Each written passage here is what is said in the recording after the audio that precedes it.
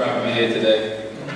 I can't lie, I haven't done this in a while, standing up in front of people, so if you could bear with me, I'd appreciate it. As you've already heard, my name is Justin Morris. I'm 27 years old.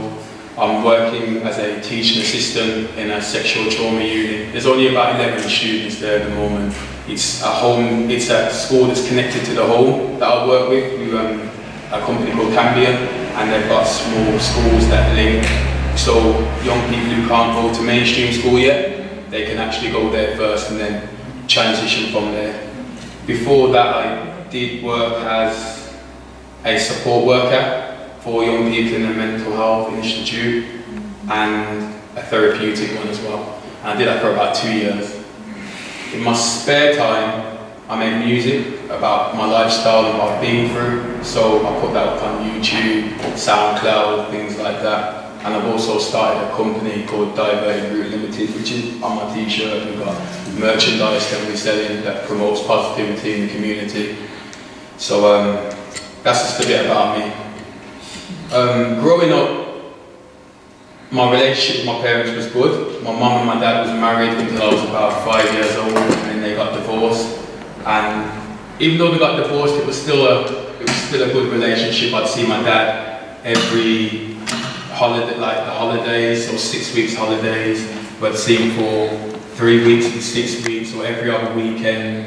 And he was a hard-working man, so it was a good relationship that we had.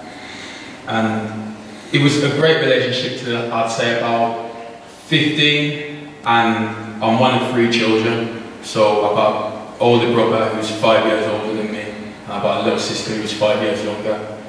My older brother got locked up when I was 15 for what we call a stretch. It was a long time, double figures.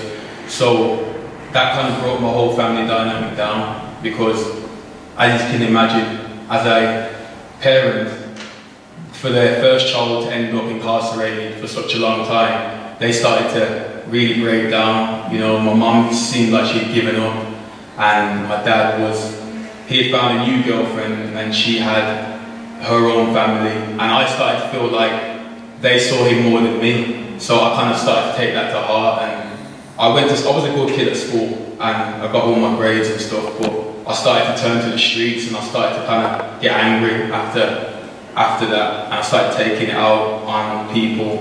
And me and my dad used to get into fights, like physical fights. I started handling weapons and things that I wasn't proud of, but he'd see me and try and stop me from getting involved. And it's like, as the dynamic had broken down, I started to lose like the morals and standards that I'd grown on. So, you know, like to respect your parents and things like that. I got to the stage where I wasn't respecting them no more. I'd argue, I'd say things like we're fighting. It was getting to that point.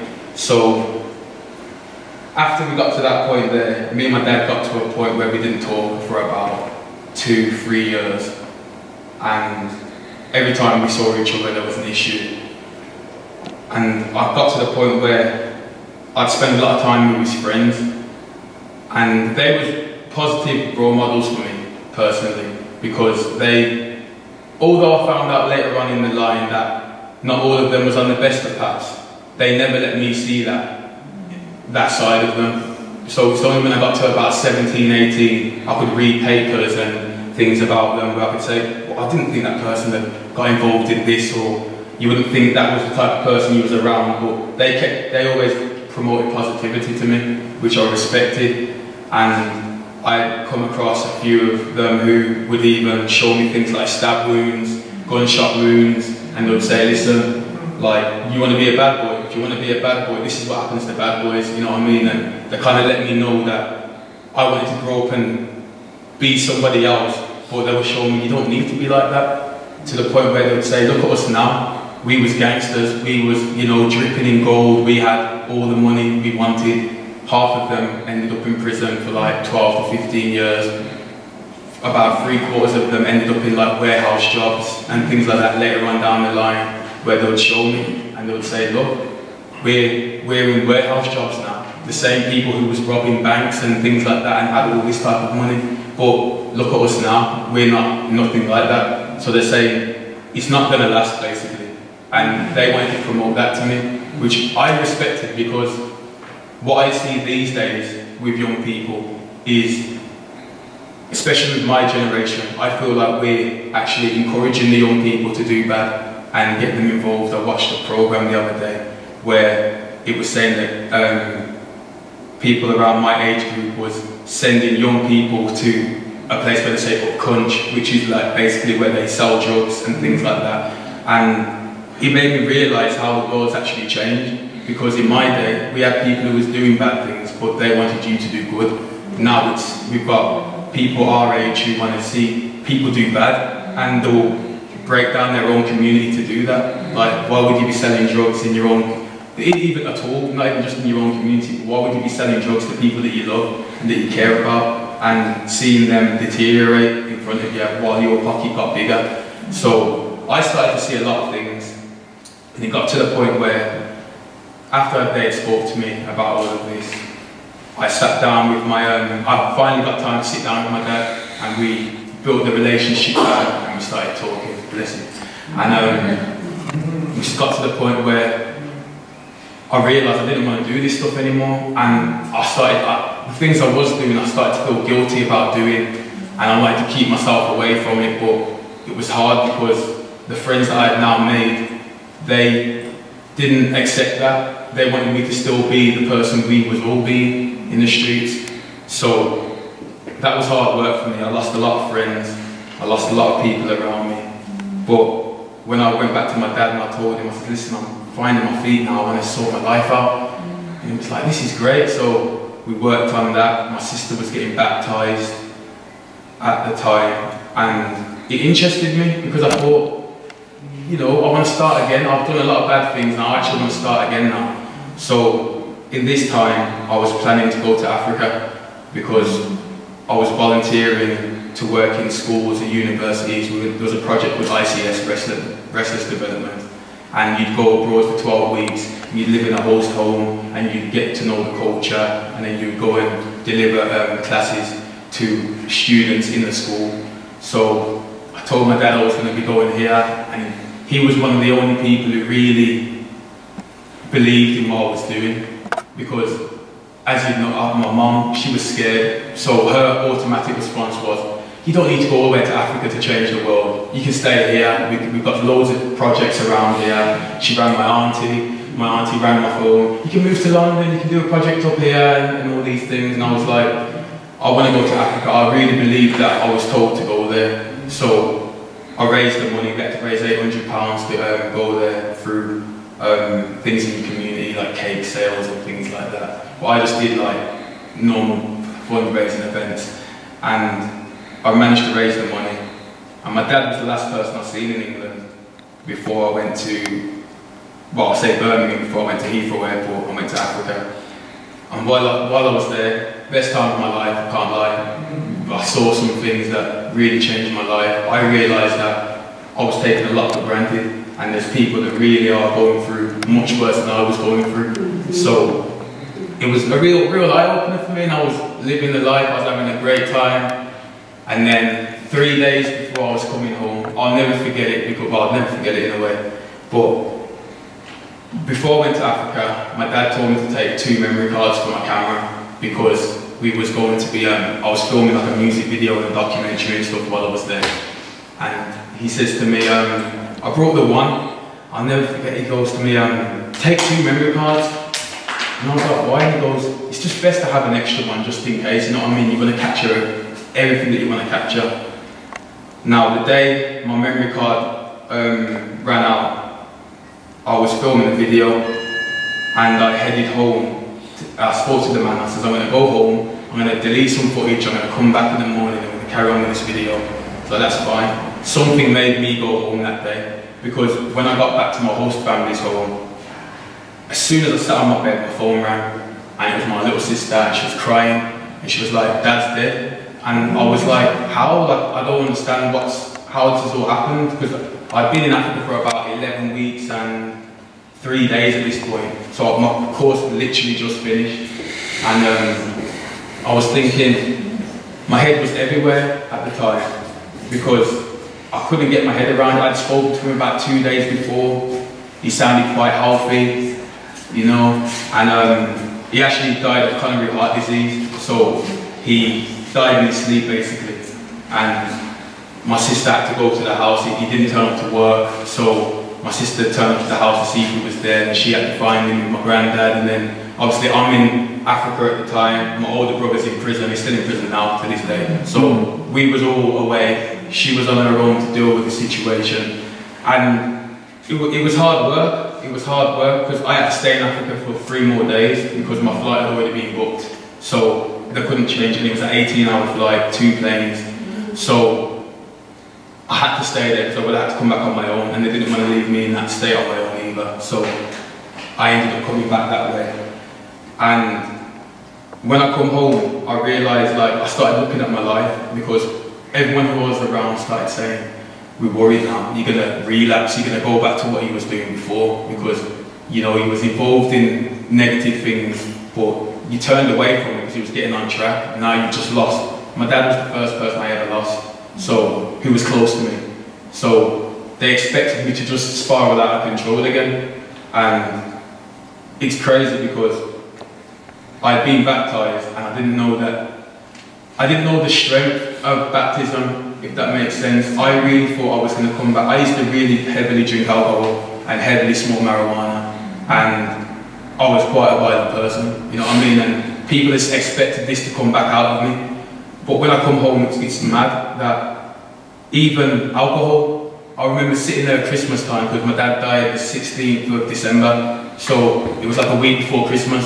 So it was a time where there was a lot of alcohol, there was a lot of, you know, family members around, there was a lot of emotion, and I didn't even want to drink, and I didn't understand why I didn't want to drink, and I was like, this is a perfect time to wash away my feelings, but I felt that God didn't want me to do that, because he had a bigger plan for what I was doing. So I thought, I'm going to carry on with what I need to do.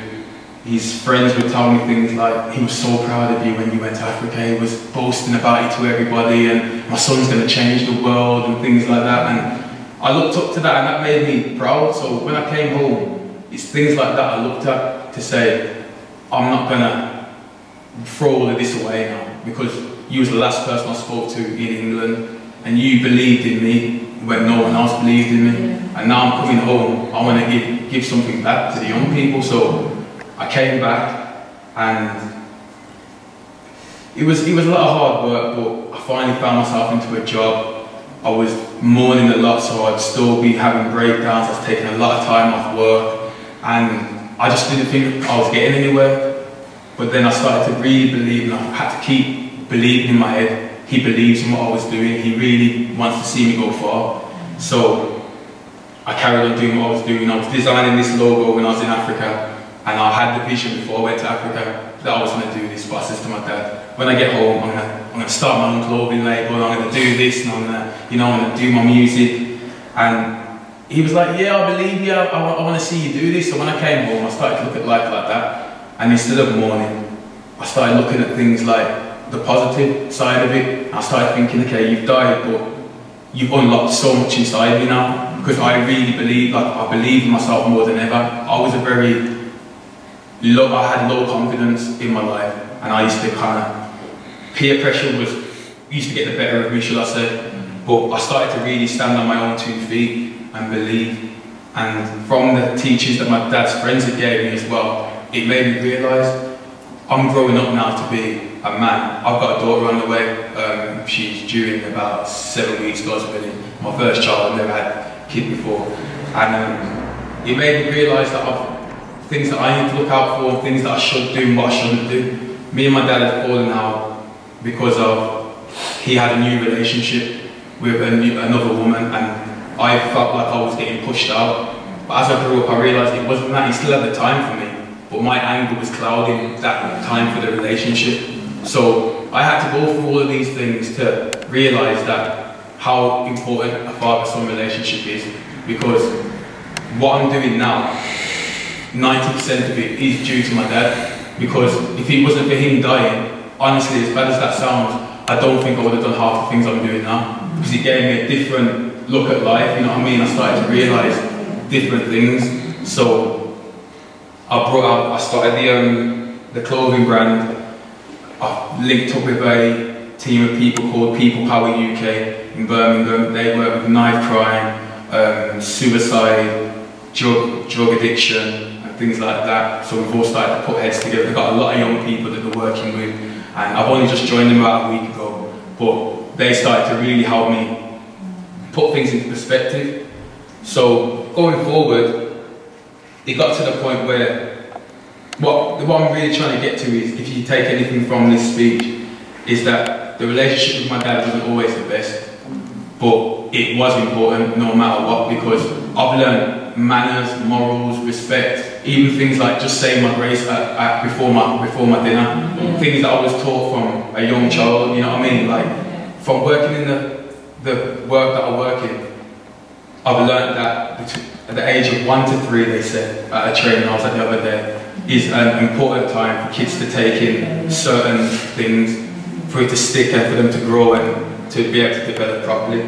And that's made me realise now that where the focus has gone wrong for a lot of people. I've got a lot of young friends who have kids. I've got friends who don't see their kids, they choose not to. And it really affects my mind to think that, why would you not be there for your own child? That's part of you, you know what I mean? Obviously not always the circumstances that easy. I know people who have had a baby with somebody who won't let them see their child, and there's heartache there, and there's a child growing up then that's in already a dysfunctional family. So I see a lot of dysfunction where I'm from, and that's what made me really feel like no one's doing what I'm trying to do right now in my community, because there wasn't trying to reach the people how I was trying to reach them, how I believed. I thought everyone's got their different way of reaching people. I was more connected to the streets than some, so I felt like I still had respect in certain communities, that I could talk to certain young people, and I'd have certain young people that believed in what I was doing.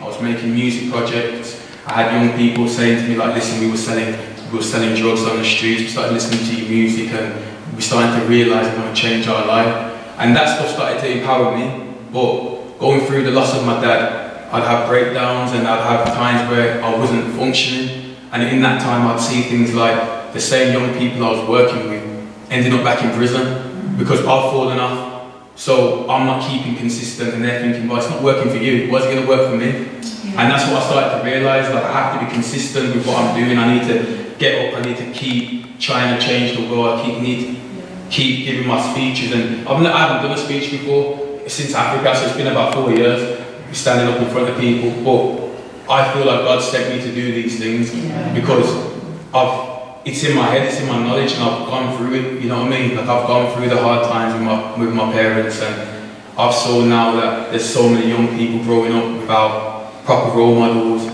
and if they're not going to at least have a parent to do it, then I want to be the person who can help. That's why I do the job that I do. I'll do support work because I'll be that next person to help you, like, get your mind right. The little things that you do, you probably don't think change, and it probably is going to take you about 6 years to see one change actually take place with some of the young people you work with. But you get in there, and it's the building of getting there that really made me feel like I was meant to do this.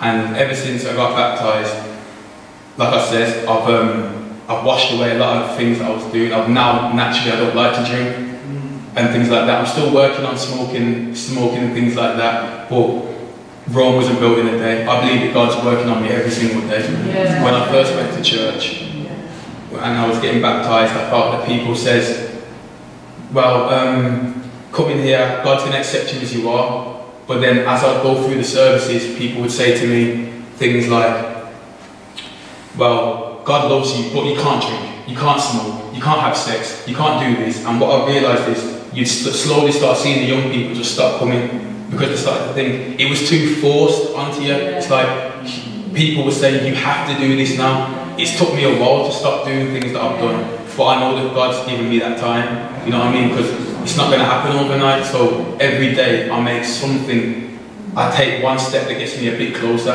if you know what I mean? So that's been really important to me, and that's what I want to share to the young people, because I come from a bad place, and I'm just trying to make the best out of the bad place I come out of, you know what I mean? And I convert the pain that I've gone through now. I go through a lot of pain, I still have my breakdowns, I still cry, I still have days I don't want to go to work, but this is bigger than me now. That's the way I look at it. It's bigger than me. I need to help the other people. I need to help these young people. I'm seeing the young people I work with now at the school show me, when you hear the things you hear at my job, with the type of life and the trauma that these young people have gone through, you have to give thanks that it wasn't yourself, and then you have to give thanks that you've now got the knowledge to want to give something back and change his life for another young person to not go through that. Because I've heard some horrific stories working in the support work sectors and in the teaching assistant work, and that's made me really come here today. I feel like God made me come here today. I was very nervous to come here, and you can probably tell how I'm talking. I'm quite nervous because I haven't spoken for a while, but I felt like I was meant to do this, so I hope that you can take something from what I've given me today. God bless everyone.